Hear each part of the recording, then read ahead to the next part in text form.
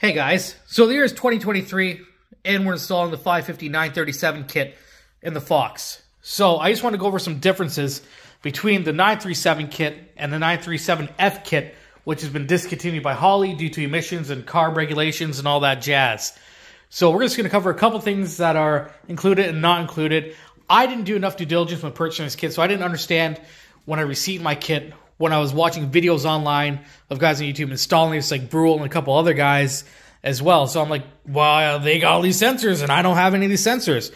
What I did is I cut them out of my old harness, but there's other solutions for that. I'll give you part numbers just to buy the sensors. For me in Canada, sometimes it's a little more difficult to find sensors. The dollar is never really that good, and getting stuff here in a timely manner does add time, and I just kind of want to get this thing going. For my application, I had done the Novi setup here as well with some 60-pound injectors. It was a stock ECU, stuff like that. So for me, it made sense getting the Holley so I could at least run like a base tune and get the car started in my garage without having to worry about tuning and stuff like that, or taking it to a shop to get tuned, towing it there. So, a couple sensors that are not included here. First sensor is going to be your manifold temperature sensor. I cut mine out the old harness here. Another sensor that's not included with your kit as well is going to be your coolant temperature sensor. Once again, I cut that out the old harness. The throttle position sensor, it's also not included with the 937 kit as well there, so you'll need to cut that as well. However, MF Kustoms, Danny Kilburn, I believe is his name, that is his company, and he sells some of these adapters for it as well, which is phenomenal, and a huge shout out to him, who helped me quite a bit. And the reason why he had helped me is because I'm running the original Ford IAC with this plug here.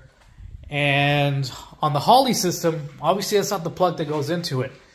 And so basically I cut the plug off and he ran me through on what I needed to do to get this car going, to connect it so it communicates with the Holley. So far you got your manifold temperature sensor, coolant temperature sensor, throttle position sensor, which I'm just going to cut and hardwire it, and your intake air temperature sensor. And the last thing that's not included with that Holley kit, it's also going to be your bracket for mounting it down. So that whole 937F kit would have been perfect for the application. But once again, I had not seen anyone on YouTube referencing the 937 kit alone on its own. Also, I'm going to link both the instruction manuals in the video as well here. You'll see that the 937F kit is much more concise and detailed, and obviously that is because it's for the Foxbody or Ford-specific application, opposed to this other kit here. Because what I'm running into issues as well is some of these wires aren't even long enough to reach where I need them to go. So I'm going to have to extend some wires as well. Sorry, the last thing that's not included is the TFI connector as well. Now, I know a lot of you guys are running dual sync. This is just my startup. Here's where I'm at. I bought these parts a couple years ago, minus the 937 kit, which I just bought recently.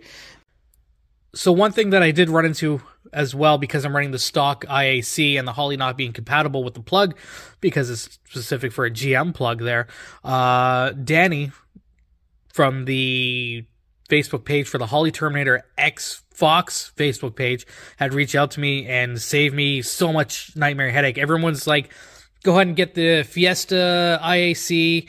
And so for me here in Canada, they're all 6 weeks out, so it really wasn't feasible. Or go get the AccuFab one. Same thing, Canadian, that whole kit was $500, and I'm running a BBK throttle body, and I needed more than a slight modification for what I've seen. So I'm just going to tell you what you have to do here in case you do have the 937 kit and you do have your Ford IAC. So in your pins here, 1, 2, and 3 of your J block here, I think it is, you remove your 1, 2, and 3 pins there. Number 3 was this gray pin, which doesn't get reconnected back in there. Number 1 went to the number 3 hole there. And number 2 went down to your J20 there at the bottom. So that was part of it for the ECU side. And then the other side of that, which is going to happen here, is basically, so here's my stock one that is here. And this is the original Ford one, or the one that came on my vehicle. Thanks for focusing. Go fuck myself there. Come on. Anyways, so basically what's going to be happening here is the purple and blue wire and the purple and yellow wire are only the ones that are going to be used now. And now that the ECU knows how to communicate with that, it's going to be able to run and function with my current setup. But once again, Danny at MF Kustoms has a lot of these things set up good to go. And if you're in the States, it's going to be a lot easier just buying these parts that you need to do the job. Okay, so let's just get a recap of sensors that you're going to need to buy if you are going Holley 2023 550-937 kit. Because sensors that are going to be missing for you that you're going to need to buy is going to be your manifold temperature sensor, your coolant temperature sensor, a TFI harness if you are running your TFI distributor there.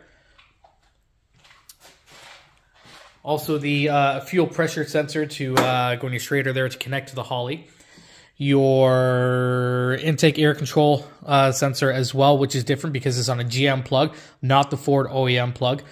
Your throttle position sensor as well, which you're going to need to either cut or, as I said, consult with MF Kustoms there as well.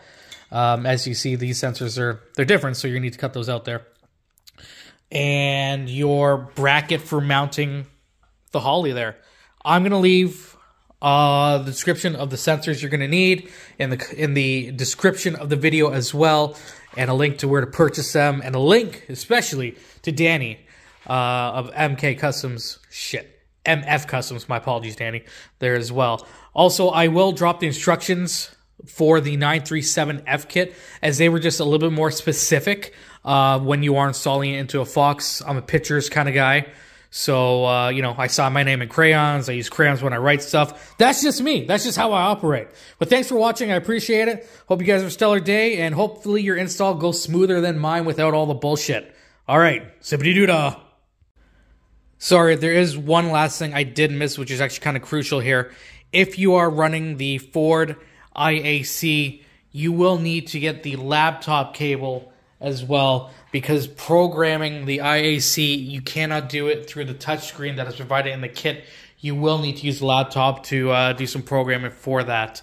Now, also, I'm aware that Anderson Motorsports, they do create a kit which they source all these parts for you. However, for me, that kit, Canadian, shipped here, would have been closer to $4,000. I spent around $2,000 on the 937 kit. But yeah, I just want to cover that again there. That's it. Bye.